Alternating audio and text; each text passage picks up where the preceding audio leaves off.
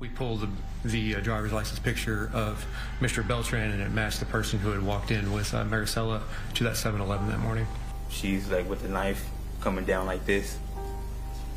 And once I noticed the knife, that's when I pushed Lisa off of her. Did you go into that moment and stab Marisela? No. Did you struggle with Marisela? No, absolutely not. No. Did you argue with Chuck about Marisela? No. Had you ever met Marisela? No. Most of us have heard the phrase wrong place at the wrong time. Someone who suffers from some sort of tragedy simply because they were unlucky enough to be at the wrong place at the wrong time. This case is a perfect example of that. Someone who is just trying to live her life and have fun somehow got caught in the crossfires of two people in the middle of a nasty, contentious situation.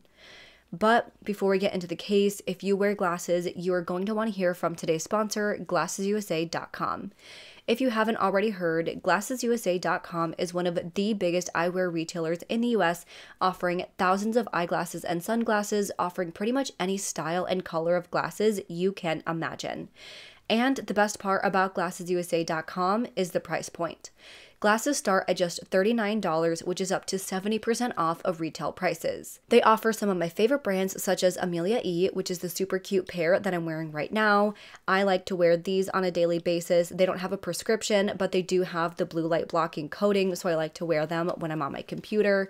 I also have a pair of these super cute Amelia E sunglasses, but they also offer designer brands like Gucci, Oakley, and Ray-Ban, which is another one of my favorite brands. I have these super cute sunglasses in their rose gold color, which I have been loving for everyday wear. But if you're like me and you normally wear contacts throughout the day and your glasses at night, don't worry, they've got you covered. GlassesUSA.com is also the perfect place to stock up and save on your contact lenses. You can get 25% off all contact lens brands, including Vista, AccuView, Dailies, BioInfinity, which is what I wear, and so many more.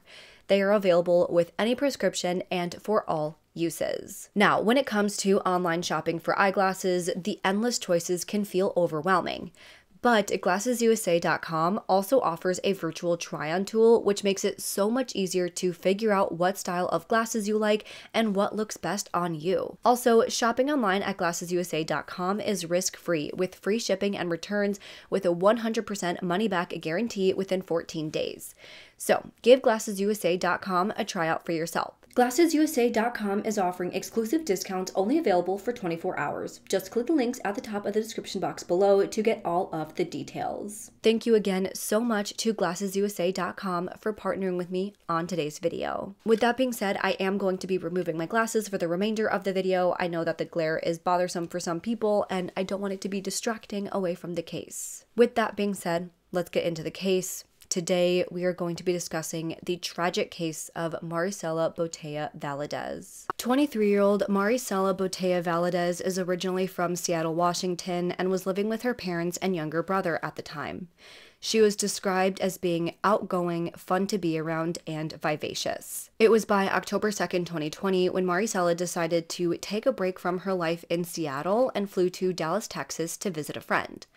Once in Dallas, she visited Raul Ortiz, someone she did have a past relationship with, but after breaking it off, the two remained friends and they wanted to visit each other. That weekend, Marisela had plans to hang out with Raul and other friends, go out drinking, and just have a good time like a 23-year-old does.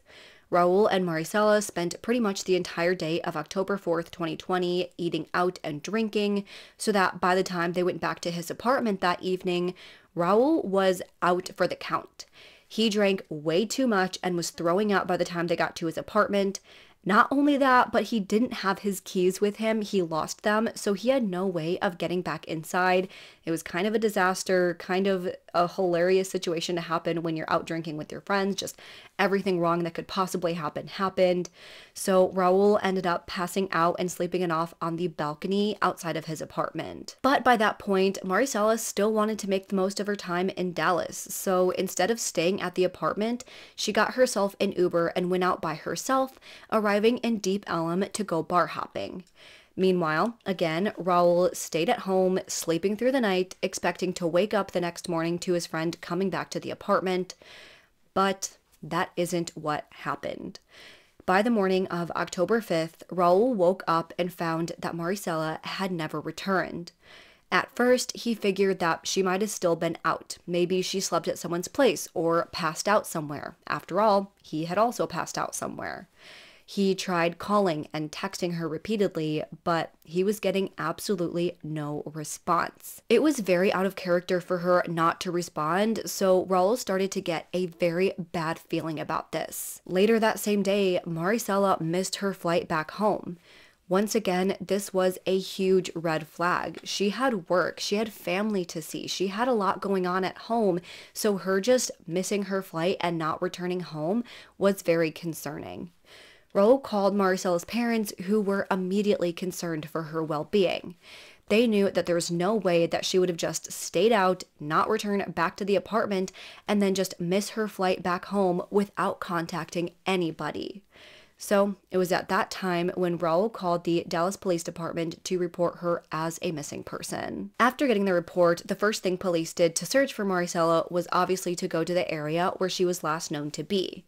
They went all around the bars in Deep Ellum, where they found various surveillance cameras that picked up Marisela's movements from that night.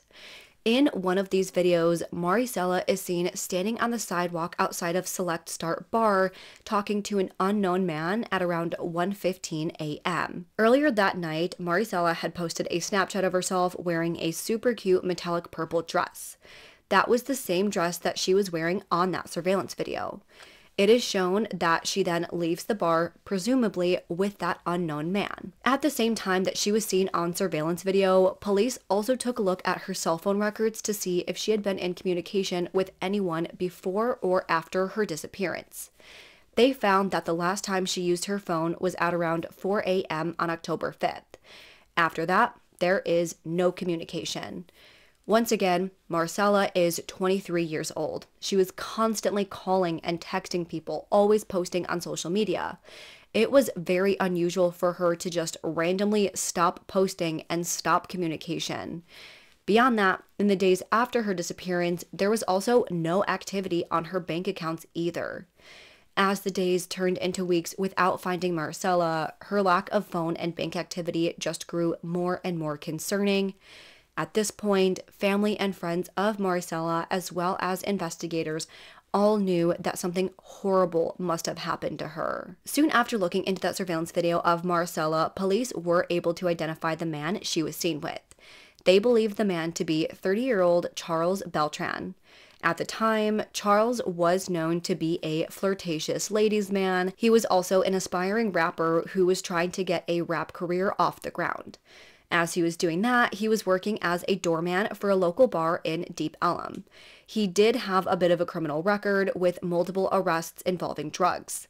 In 2007, he was arrested for aggravated robbery. In this case, authorities said that he pistol-whipped a man after taking his wallet. He was sentenced to 10 years in prison for this, but was released after only 4 months. In 2013, he was arrested for being a felon in possession of a firearm, spending 46 months in prison for that. Then, by 2018, he had spent another 8 months in prison for violating his probation from that 2013 stint after a failed drug test. So, he did have a history which was concerning to authorities because, again, he was the last person known to be seen with Marisela. On the night of October 4th, it was said that Charles wasn't working or anything. He was just out partying, having fun with his own friends.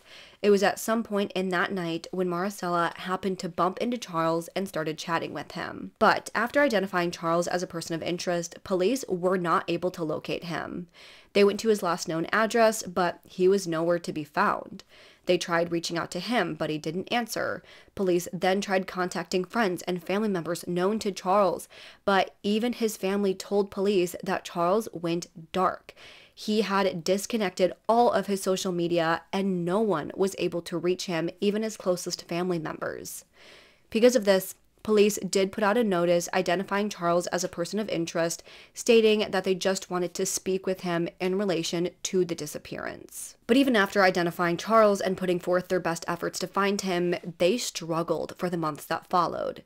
Their investigation continued, which I will get more into in just a few minutes, but for quite some time, Marisela's family were left with absolutely no answers. That was until March 24th, 2021, when human remains were discovered in a wooded area near East Belt Lane and Post Oak Roads in Wilmer, Texas.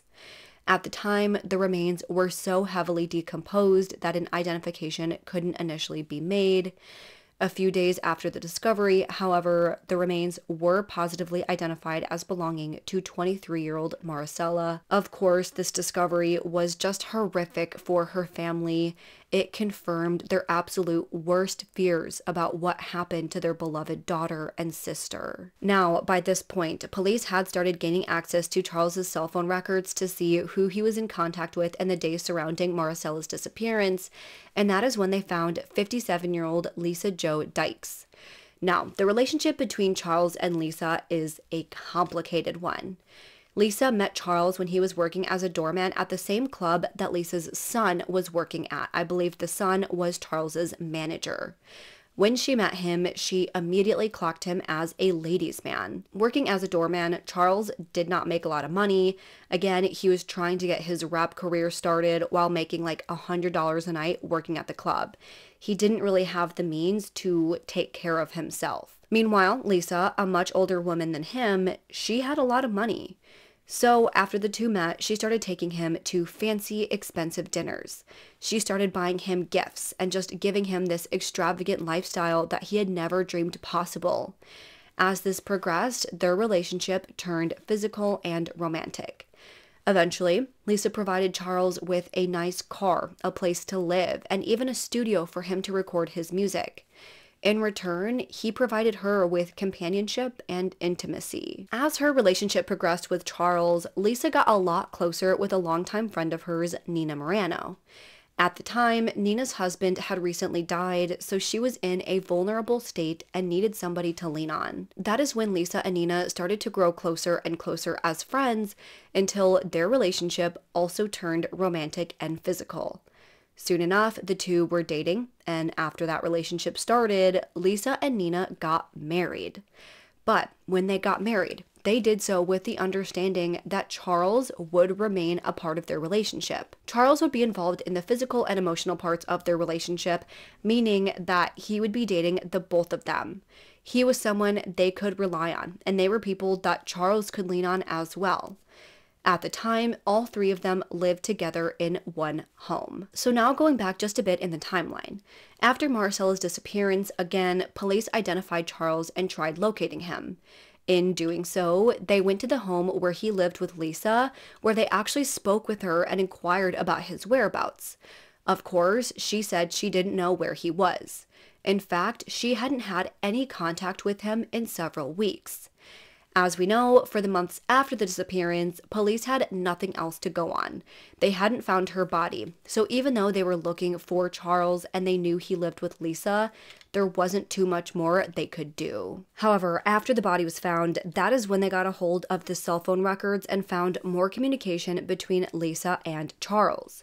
They were also able to trace their locations in the days surrounding Marisela's death. They found that in the early morning of October 5th, Marisela, Lisa, Nina, and Charles were all at their home in Mesquite at the same time. They found that all the data on Marisela's phone stopped at around 8 a.m. on the 5th, while she was still at the Mesquite home. Meanwhile, that same morning, police found that Lisa's phone left the home and pinged in a wooded area in Wilmer, Texas. As we know from earlier, that is around the same location where Marisela's body would later be found. At this time, police were also able to obtain and execute a search warrant on the home. They actually did this 2 times with about a month between each search. Now, the first search they did was back in October of 2020, so before Marisela's body was found. This search was done only a few weeks after Lisa renewed her lease on her home. I mention that because when they did this search, the home looked abandoned. It looked like everyone within that home had just up and left, which again would be very unusual if you just renewed your lease on that home. When they returned for their second search, they immediately noticed a strong smell of bleach. It was clear that the home had been extensively cleaned between the first and second search. However, they didn't get rid of everything. They found some brown and red streaks along the carpet, and after testing it, it came back as being blood. Upon DNA testing, the blood was confirmed as belonging to Marisela. After finding out this information after Marisela's disappearance, and especially picking up after her body was found, Lisa and Nina were making moves to sell off their personal belongings as fast as possible.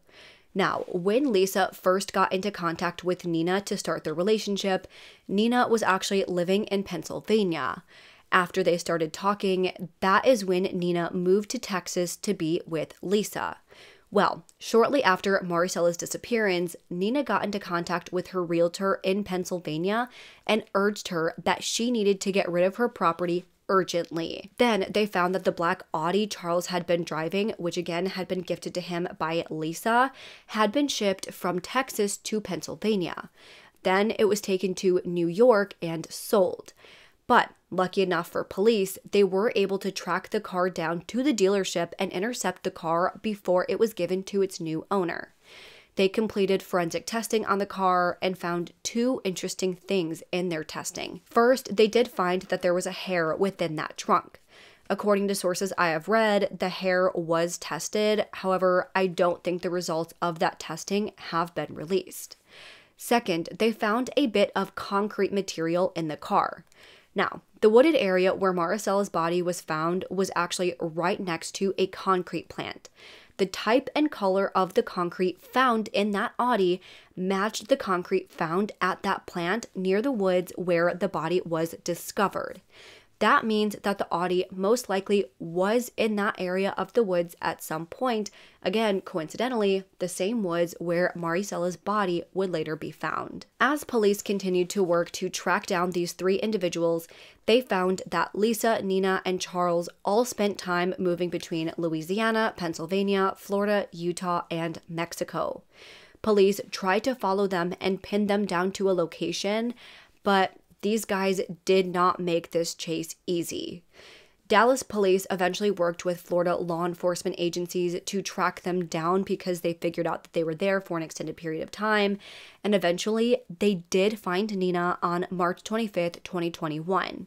She had recently started renting a new apartment in Miami, so that is where officers spotted her and arrested her. While police were in the process of finding and arresting Nina, Lisa had also been at that apartment, but she made a run for it. She booked it out of the building and called family members to give her money for an Uber or Lyft to Orlando. She did actually make it to Orlando, but once there, she continued using her own cell phone. By March 26th, police were able to track her down to the Orlando Mall, where she was in the process of purchasing a new cell phone. Too little, too late. After taking Lisa into custody, police searched her cell phone and found that she had been texting different people and trying to coordinate plans to get her and Nina out of Florida as quickly as possible. She was also in contact with Charles, who she was planning on meeting up with soon. After Nina was arrested, Lisa was trying to get into Nina's bank account and take funds from there to try and gather enough money for her and Nina to make a run for it. After arresting Lisa, finally, by April 2nd, 2021, law enforcement officers were able to track Charles down to Utah, where they arrested him. All three individuals were extradited to Dallas, where they had their bail hearings. At the time, both Nina and Lisa were released on a $500,000 bail, while Charles remained in jail. This was because Charles was being charged with Marisela's murder, while Nina and Lisa were not. When released, of course, both women were to wear their electronic monitoring devices and had to stay within Dallas County. But that isn't what happened. Immediately upon their release, Lisa and Nina got to work. They created an LLC to make it appear that they were scouting agents for new up-and-coming artists. They then applied for passports, then got visas to Cambodia under their LLC, saying that they were scouting for talent there. By December 25th, 2021, both Nina and Lisa submerged their ankle monitors until they stopped emitting their signals and then cut them off. That same morning, these two women boarded a flight to Cambodia. By December 27th, that is when the pretrial services department noticed that the monitors were no longer giving off their signals, so they issued new arrest warrants for Lisa and Nina. At this point, the FBI became involved with local law enforcement to work with officers in Cambodia. They figured out this whole LLC scheme, and they figured out that they used that to then, get their visas to Cambodia and book flights there. So ultimately, they were able to locate Nina and Lisa, arresting them and extraditing them back to Dallas once again. This time, they were both charged with murder and given a $4 million bail. Right now, in this case, all 3 individuals are charged with Marisela's murder and were indicted by a grand jury. It is assumed that since Charles was the one who met Marisela and brought her home and presumably slept with her, that he was the one who was leading this whole thing, that he was probably the one who physically murdered her. But given that Lisa and Nina were both home when it happened, they must have either known or been involved in some way. There was still so much more to this case that they needed to piece together to figure out what each person's involvement was. But after the arrests, Charles spoke with officers and gave them a very different version of events than anybody could have expected, and he really put the entire case together. Now, as I mentioned earlier, Charles and Lisa had a very transactional relationship.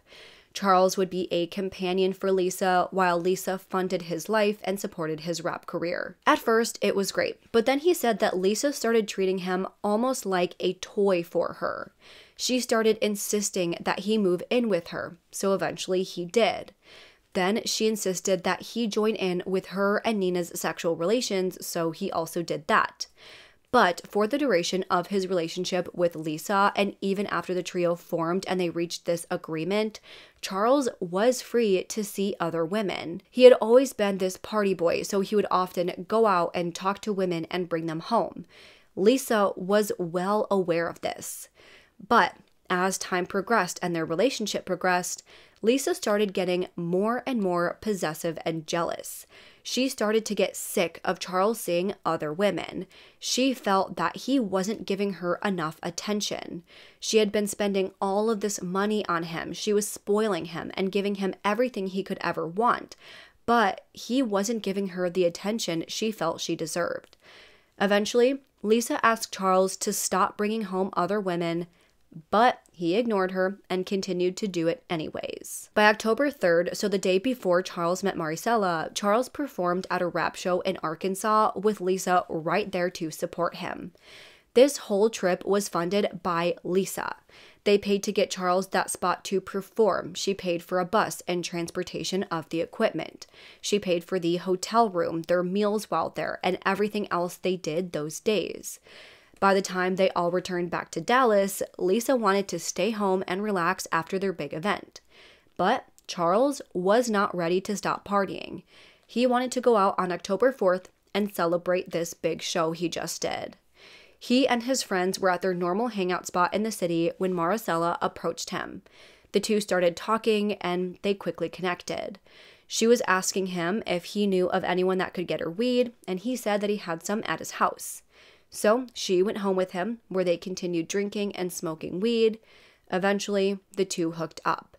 After that, Marisela fell asleep with Charles in his bed. However, after falling asleep, according to Charles, in the early morning hours of October 5th, he woke up to the feeling of the bed shaking and rattling. He then heard Marisela start screaming for help. And that is when he saw that Lisa had entered his room, got on the bed and straddled Marisela and started stabbing her repeatedly. Charles pushed Lisa off of the bed, and while doing so, both she and Marisela fell off the bed and onto the floor. He then grabbed Lisa and pinned her to the wall and asked her what she was doing. Lisa responded, "I told you not to bring any more girls over here. I'm getting tired of this shit. Why are you disrespecting us?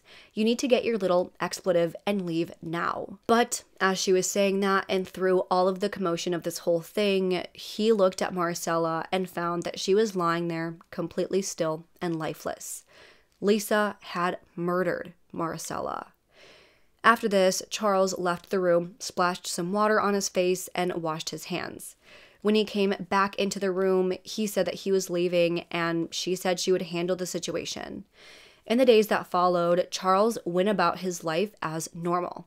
Now, at the time, as if Charles's relationships weren't complicated enough, apparently he also had a girlfriend who he had been dating for several months. According to her, Charles acted completely normally in the days following Marisela's death, except for the fact that he insisted on only staying at hotels. He then told his girlfriend that he really wanted to go to New Orleans for a vacation, so they hopped in an SUV and drove to New Orleans that night.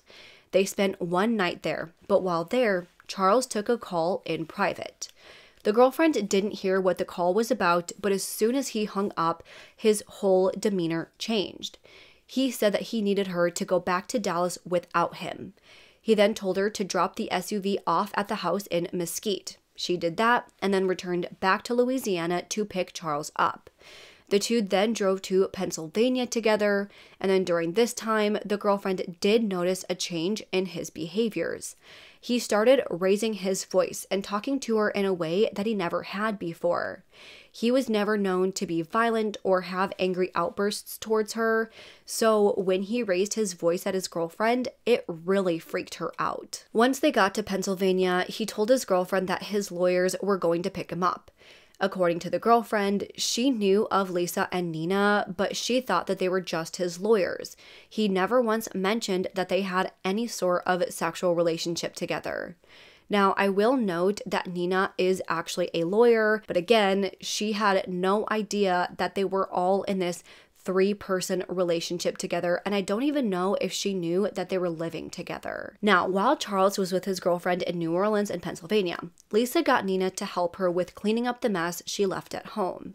They took Marisela's body and disposed of her in that wooded area in Wilmer before cleaning up the home with bleach. They also packed up their belongings and got out of that house.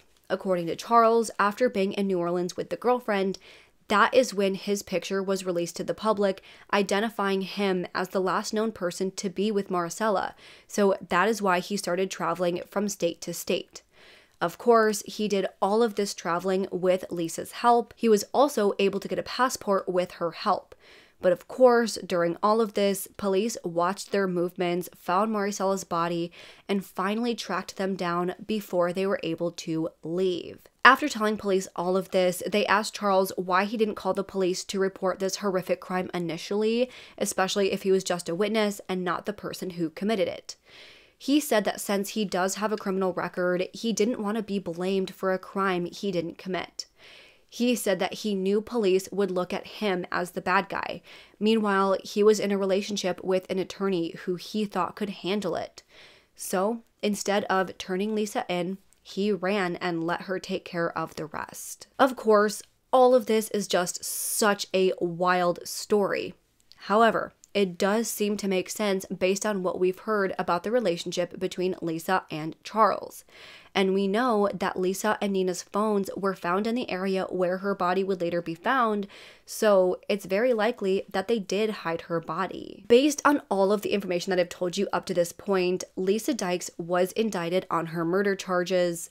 Her trial started almost 3 years after Marisela's murder in December of 2023. The prosecution was basically arguing the story that I told you up to this point, that Lisa and Charles had this weird transactional relationship which eventually developed into a trio. At first, Lisa was okay with Charles meeting other women and bringing them home for hookups, but eventually, Lisa grew tired of this and wanted Charles to herself. She told him to stop bringing women over, but he didn't listen. So, on that fateful night in October of 2020, Lisa took her pent-up anger out on Marisela, an innocent 23-year-old who never could have known that going home with this man she just met would result in her murder. And not only was it not at his hands, but it was at the hands of this random woman who he had been living with, who she had no idea was even involved with him to begin with. Now, Charles did take the stand to testify for the prosecution at Lisa's trial. He explained everything I just told you under oath. Tell me what happens next. I wake up to her screaming, saying, "Help me, help me." And I look up, and I guess just from all the movement going on in the bed, that's when I wake up and I see Lisa on top of her. What does she do? She's like with the knife coming down like this. And once I noticed the knife, that's when I pushed Lisa off of her. And what happens when you push Lisa off of her? I mean, I just my reaction was just to push her, and I pushed her hard, and her and Marisela like tumble over and fall towards where the window's at right there. They fall towards the end of the bed. Lisa still got a hold of her. As I get up, I'm still trying to process what the hell's going on. I see Lisa still grabbing her.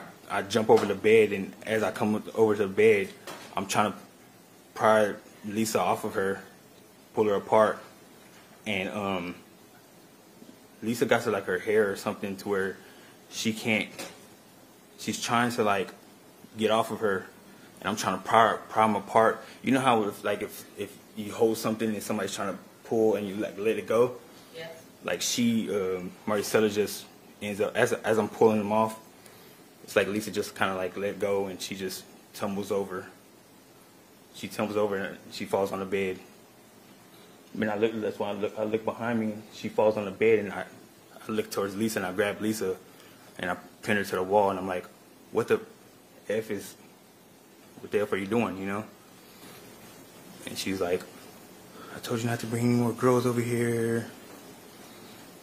What else did she say? She was like, I'm getting tired of this. She just said that I told you not to bring any more girls over here. Why are you disrespecting us? I do everything for you. And she was just like, you need to get your little bitch, and y'all need to leave now. Y'all need to leave. What did you say to her? That's what I said. I said that's all you had to fucking say, you know. And as I turn around, I'm fixing to tell Marisela like, let's go, and she's just there. Like I said, he was originally charged with murder. However, after the trial started and he agreed to testify, both his and Nina's murder charges were officially dropped. Instead, they were both only left with charges of tampering with a corpse. Because of this, the defense tried to discredit Charles's story. The defense was arguing that Lisa was not guilty. She took no part in the murder. At the trial, Lisa had a different version of what her relationship with Charles was like. She said that it was basically just like a business investment. She bought him that car, tried supporting him and his rap career so that once he went big and made a lot of money, she would benefit financially. But of course, that isn't how it worked out. So there wasn't this romantic relationship with them, there was no jealousy, and she didn't care who Charles brought home. She claimed that she wasn't even home at the night of the murder. Not only that, but she didn't even know anything that happened until the FBI contacted her. When she was asked about why she was in the area of where Marisela's body was found on the morning after her murder, Lisa said that her and Nina were actually at a FedEx office nearby trying to get some documents. But the package she wanted wasn't there, so she returned back home. She said that the reason they fled after being arrested was because they didn't want to be all caught up in a crime they didn't commit. It did not show that they were guilty. She went on to describe Charles as a violent person who beat his dog and carried a gun on him at all times. She said that he could blow up at the smallest things, so he was the one who murdered Marisela that night. As far as these women, you heard him say, hey, he brought women over there all the time. Is that true? He did. He would bring not one, sometimes two, three. And did guys sometimes come with them too? Absolutely. They'd be back up in that studio, right? Absolutely. They were doing their thing, you were doing your thing. Yes. On that day, did you ever come in contact with Marisela? No. When Chuck arrived there with her, according to the phone records, in the early morning hours, did you ever know he was there? No. You heard him say that at some point you came into that room and you stabbed Marisela. Did you go into that room and stab Marisela? No. Did you struggle with Marisela? No, absolutely not. No. Did you argue with Chuck about Marisela? No. Had you ever met Marisela? No. This whole Chuck Marisela ordeal, how did you find out about it? I found out about it whenever the FBI agent showed up and called me on the phone. The defense brought up how Charles did lie about the night in question when he was first arrested, saying that he knew nothing of what happened. They also talked about how he had his murder charges dropped in exchange for his testimony, which makes him a lot less credible. He has a motive for testifying. He's going to get less jail time because of it. Therefore, he might just be making things up to get himself out of this. The defense also brought up how there was no evidence of stabbing present on Marisela's body, which was technically true. By the time she was found, she was basically just a skeleton, so technically there was no concrete evidence to point towards her cause of death. Therefore, who knows if she was even stabbed to begin with. However, there were multiple witnesses who testified at trial who all said that Charles is not a violent person. He is someone who avoids conflict and tries to solve his problems with words, not violence. Meanwhile, even though Lisa doesn't have a criminal record, she was known to take advantage of people. Some people said that she only married Nina because she was a wealthy attorney. Others said that they saw how possessive Lisa was over Charles. She was known to be quick to anger anytime Charles did anything she didn't approve of. There was also one time where Nina and Charles slept together without Lisa, and one witness describes that Lisa became absolutely furious. So again, that just shows that there was a romantic element to their relationship, unlike what Lisa was claiming. Not only that, but Lisa was possessive and was jealous about certain things that Charles was doing. At the end of the trial, which lasted 7 days, both sides made their closing arguments and the jury went off for deliberations. After 2 hours of deliberation, the jury came back and found that Lisa Dykes is in fact guilty of Marisela's murder, as well as for charges of tampering with a human corpse. For the murder, she was sentenced to life in prison, and for her other charge, she was given an additional 20 years in prison. Ms. Dykes, please stand. The first verdict reads as follows. We, the jury, having heretofore found the defendant, Lisa Jo Dykes, guilty of the offense of murder as charged in the indictment, and not having found by a preponderance of the evidence that such offense occurred while the defendant was under the immediate influence of sudden passion arising from an adequate cause, assess her punishment at life in the institutional division of the Texas Department of Criminal Justice and a fine of $10,000. The second verdict reads as follows. We, the jury, having found the defendant guilty beyond a reasonable doubt of the offense of tampering with physical evidence as charged in the indictment, assess her punishment at confinement in the Texas Department of Criminal Justice for 20 years. Lisa Jo Dykes, in conforming with the jury's verdict, I hereby sentence you to life in prison and a fine of $10,000. In cause number F2175651, tampering with physical evidence, I sentence you to 20 years in prison and a fine of $10,000. As of right now, both Charles and Nina are awaiting their trials for the charges of tampering with a corpse. Originally, they were supposed to take place in April of this year, but as far as I've been able to find, the trials have not yet taken place, and we don't know when they're supposed to happen. As with any case that is left with any loose ends, I will keep you all updated on when we know about this trial and what happens with it, most likely by updating the description box of this video or maybe by sharing it on social media, but again, stay tuned. I will let you all know if any more information comes out about this case regarding those trials. But as of right now, that is all of the information that I have on today's case. Of course, this was an absolutely wild ride. The way this all happened was just so unexpected, yet tragic and heartbreaking. Marisela obviously didn't deserve any of this. She never could have guessed that Charles was living with this jealous, possessive older woman with whom he had this strange arrangement. She was simply at the wrong place at the wrong time, and knowing that is just so tragic. My heart absolutely goes out to her family, friends, and especially that friend who she was there to visit. I'm sure he feels horrible about the whole situation. Of course, none of this is his fault, but I can't imagine having a friend visit me in my state and then they go out without me because I got too drunk and they end up being murdered. That has to be such a traumatic thing to go through, and I just hope he's okay at the end of all of this. I am very happy that Lisa is behind bars, and I'm very much hoping that everyone else involved in this case gets the time they deserve. But with that being said, I am so curious to hear what you all think about this whole case. Do you believe Charles's story?